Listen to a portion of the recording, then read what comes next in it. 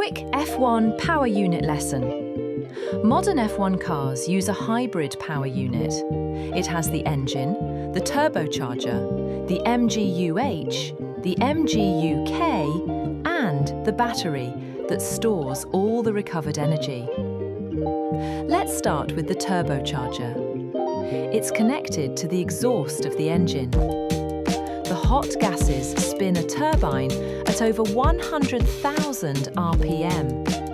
That turbine is linked to a compressor that sucks in fresh air and forces it back into the engine, giving it more oxygen to burn more fuel, which means more power.